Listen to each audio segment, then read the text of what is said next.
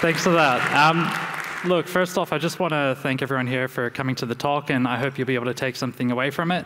Now, as you can see from the slide here, today we're going to be talking about phishing, and in particular, we're going to talk about some ongoing security research I've been doing into how you can host persistent phishing websites that evade detection by Google Safe Browsing, as well as Microsoft Smart Screen. So just a quick agenda of what we'll go through during the talk. Of course, I'll introduce myself and who I am. We'll then go into essentially a 101 of all things phishing, followed by a technical overview of the phishing infrastructure typically involved in performing phishing attacks, along with the protections available to you as the end user in the form of browser-based controls. And then we'll talk about the sort of year-long trial and error process I went through to eventually figure out how to host persistent phishing websites. So getting into the who am I, I'm a cloud security architect. I work at a leading software security vendor. In my spare time, I run a phishing simulation and training platform, and it was while working on that platform that I eventually came across many of the techniques that we'll discuss today. Outside of that, I've been in InfoSec and IT for about 9 years. So what is phishing? Phishing is essentially a type of social engineering attack where a threat actor is attempting to masquerade as a legitimate entity or individual. And really, the end goal of it is to either compromise sensitive information, whether it be your credit card number or like your user credentials. Maybe they'll try and compromise your host endpoint, or maybe they're just trying to blackmail you directly. And there are a whole bunch of different types of phishing, right? We've got SMS phishing, voice phishing, malvertising, email phishing, website phishing, and the list just goes on and on. But really, for the purpose of this talk, we're just going to focus on email phishing and website phishing. So what I've got up here on screen is an example phishing email. And what I'll do is I'll just talk through the email a little bit in terms of some of the different techniques a threat actor might use to try and convince you to detonate their payload. So the first one being the email subject, right? Typically here, the threat actor, they're going to try and put some form of like urgency on you to open the email in the first place. When it comes to the sender address, they're going to try and masquerade as an entity that you trust, right? They might spoof a domain, they might be using compromised mail infrastructure, or they might just purchase like a lookalike domain to do this. In terms of the content, they're typically going to try and relate this directly to you as an individual. And then finally, when it comes to the payload, it's typically going to come in the form of either a link to a phishing website that they want you to click on, or an attachment that they want you to download and execute. So now that we've gone through that sort of 101 of what phishing is, let's get into the technical overview of essentially what infrastructure is typically involved in performing these attacks and the protections available to you as the end user. So if we go back to that example that we had up before, when I look at this phishing email, I actually see 3 different infrastructural components that facilitate the successful sort of delivery and compromise of an end user. The first one being the email itself, right? To actually deliver this email and it land in a user's inbox, a threat actor needs to be using a mail server that has a trusted IP address.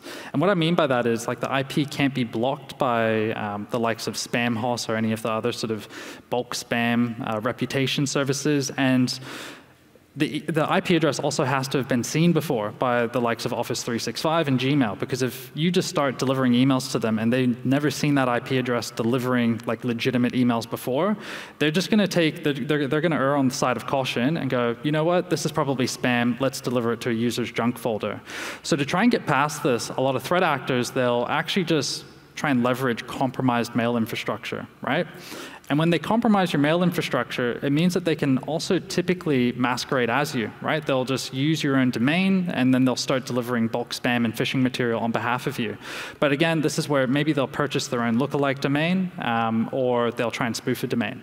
And finally, again, with the payload, right? So when a phishing link is there, typically that'll lead to the phishing website, which is then operated by a web server that the attacker controls.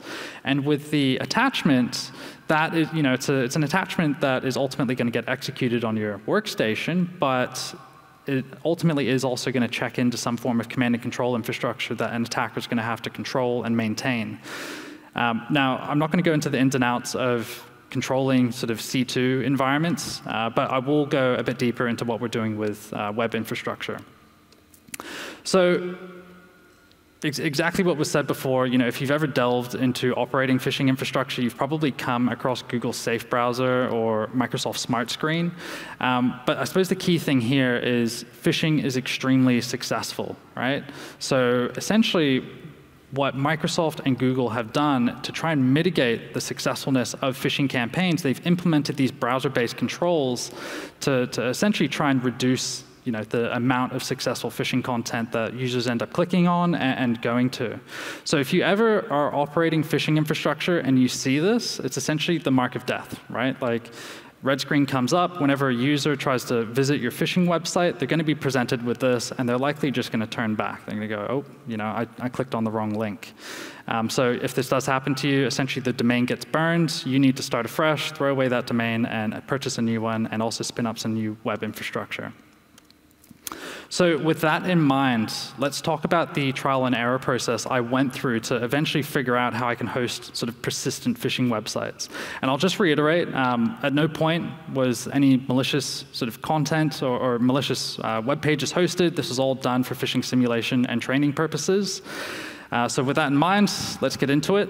So about a year ago, I spun up my first phishing website, right? I just pretty much scraped the Google login page, spun up a web server, chucked the login page on the root index of that particular domain. So you just type in that sort of domain into your browser, and you'd be presented with this Google page. And I found within about a day, I got that red screen of death, right? So here I was thinking like, wow, how did that happen? At this point, keep in mind, I haven't actually used this domain for any phishing campaigns. I've just spun it up for testing purposes. I haven't delivered any phishing emails. I haven't listed this domain in any links anywhere. So I was a bit surprised when this happened that quickly. And also just reiterating, like, these protections are available by default on Google Chrome as well as Microsoft Edge, right? So I started thinking, right, like, Google's obviously found my website, and I've really got two options to try and prevent this occurring in the future. Option one, I have to try and make my website unreadable by Google. Now, that is easier said than done. I did some research to try and figure out how I could go about this, but ultimately, the way Google ends up sort of reading websites to try and detect malicious content is they will grab the RGB value of essentially like individual pixels on a website. They'll then group together blocks of these, and they'll match them against blocks of sort of known phishing websites. And if I'm sort of doing a poor explanation of it, it's because I poorly understand it. So I figured out pretty quickly that was not going to be my approach. So option two is essentially try and prevent Google from ever finding the phishing website in the first place. And really, there's two mechanisms here, right? Mechanism one is try and prevent Google from trying to, like, being able to index the website. And then mechanism two is if Google, finds the website through some mechanism, present them with a 404 error opposed to the actual phishing page. So that way, they never have a chance to actually analyze the phishing content itself. So I ultimately moved on, and I figured out, well, I think the way that Google ended up finding that domain in a day was because I was using Google's DNS server, which is a bad mistake on my behalf. So Google, they're a search engine, right? They've got probably just a variety of mechanisms for crawling domains, and they must monitor DNS requests and then go through and index those pages probably within 12 hours or something like that. So I went ahead, turned off my Google DNS, purchased a new domain, spun it back up again, and I found within about 2 weeks, I got the red screen of death again, right? So at this point, again, like, I haven't delivered any malicious phishing content or content for simulated phishing purposes. The domain is just sitting there idle with the phishing page on it, right? So 2 weeks later, it gets detected. So then I thought, okay, what other mechanisms are available to me to try and prevent Google from seeing the website? And I'm not really like a Google search wizard, so I figured trying to prevent Google from indexing the website just wasn't really going to be feasible, because they're likely monitoring like domain registrations and certificate registrations and probably dozens of other capabilities at their disposal just to figure out when a new website goes online. So I then figured, okay, well, I may as well try it. I just added a no index to the website, and then I then tried some security through obscurity. So what I ended up doing here was, instead of, like, if you just browse to /index.html, you'd get presented with a 404 error. But I then added some server-side logic in there to say, well, if you go to /index.html and then add a query string parameter of v equals t, you would then be presented with a phishing page. And that actually worked, right? A month later, 2 months later, the website was still up and running. Google hadn't managed to find the actual phishing page.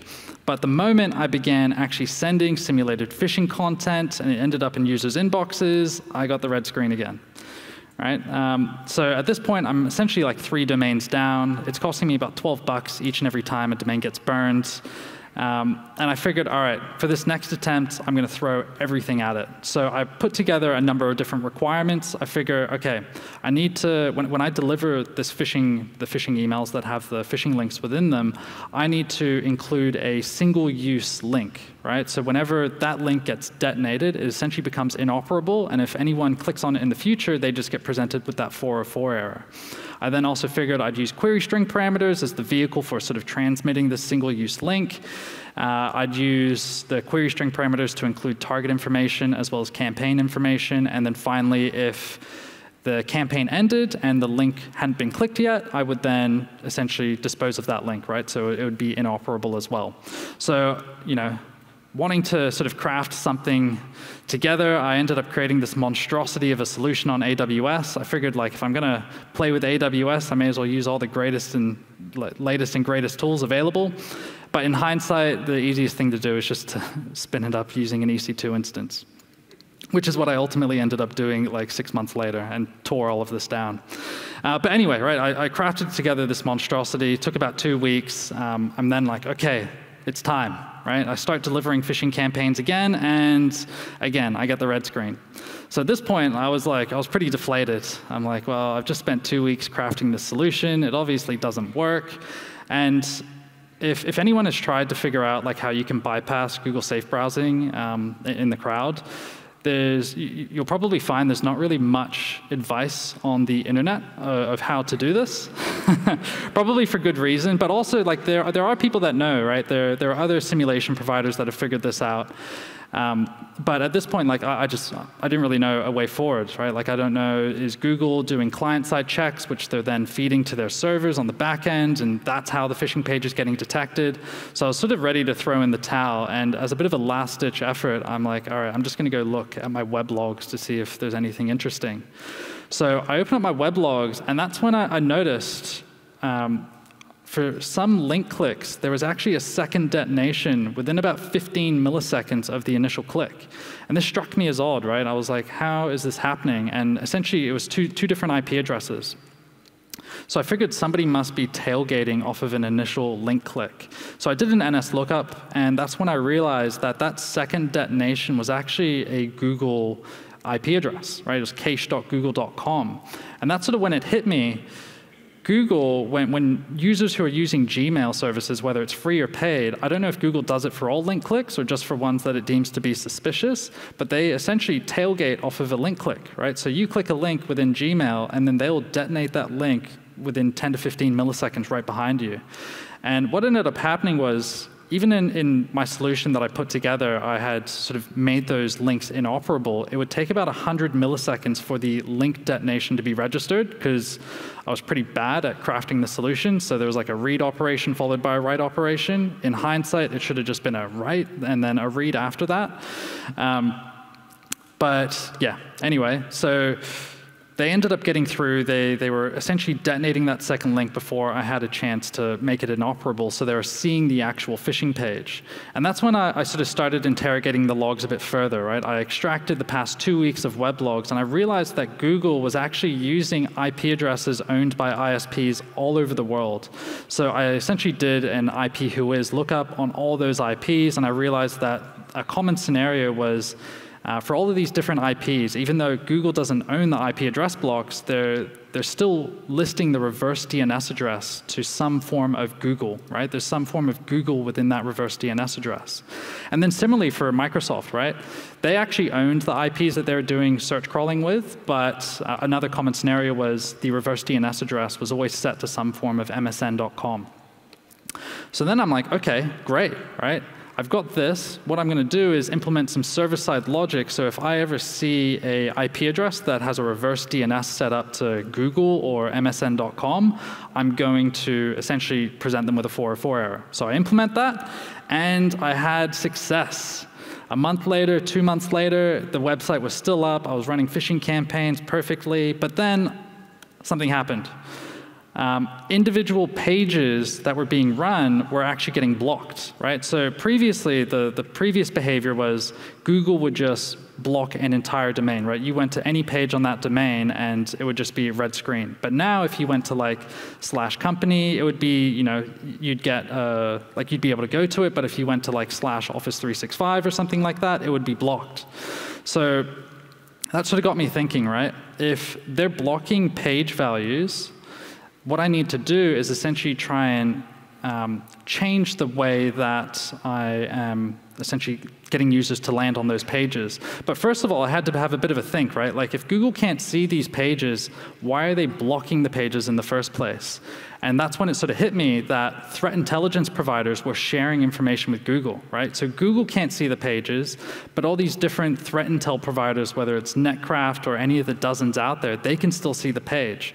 So they'll find the page, and they'll report it to Google. And that's sort of when I went through my inbox, and I realized, like, oh, I've actually got dozens of these notifications from these threat intel providers saying they found my phishing page and they've reported me to the authorities. So that was a fun realization. But anyway, right, so I'm thinking practically, OK, if they're blocking individual pages, I'll just use query string parameters, right? So that's when I essentially implemented some additional server-side logic to say, you know what, instead of somebody going to like a /1 to get to my Office 365 phishing page, or /2 to get to Google, there would just be like a random GUID in the page area of the URL, and then I would use the query string parameters to determine where they were going to land on using server-side logic. So I implemented that, and I finally had success, right? And that's essentially where I've landed on now. So I've been running that for probably 6+ months, and it's been running great. Essentially, Google Safe Browsing and Microsoft Smart Screen have stopped blocking the phishing pages. So when we aggregate this all up together, essentially the capabilities needed to run a persistent phishing website is what you see on screen here. So those last two capabilities that I came across were really the most important ones, right? The ability to blocklist known Google and Microsoft IPs using the reverse DNS address listed against them, followed by using query string parameters instead of page values to determine where a user ends up. And those first 4 capabilities, they're still important for reducing your, I suppose, detection surface from threat intel providers, but it's not absolutely crucial. But I'd still recommend it anyway. Now, anyway, wrapping things up, the reason I've presented this research isn't because I want like threat actors to abuse it. I strongly believe that threat actors already are abusing it. It's really to provide the tools and techniques to red teamers, right? Because it's been a common scenario where if you're trying to run phishing simulations, whether it be with GoPhish or whatever sort of open source tooling you're using, running a persistent phishing website is always the biggest hurdle to cross. And also, if anyone from Google is here, I would love it if you could create some form of local allow list, so that way I don't have to go about trying to implement these evasion techniques. That would be great. Otherwise, that's it. Thanks everyone for attending.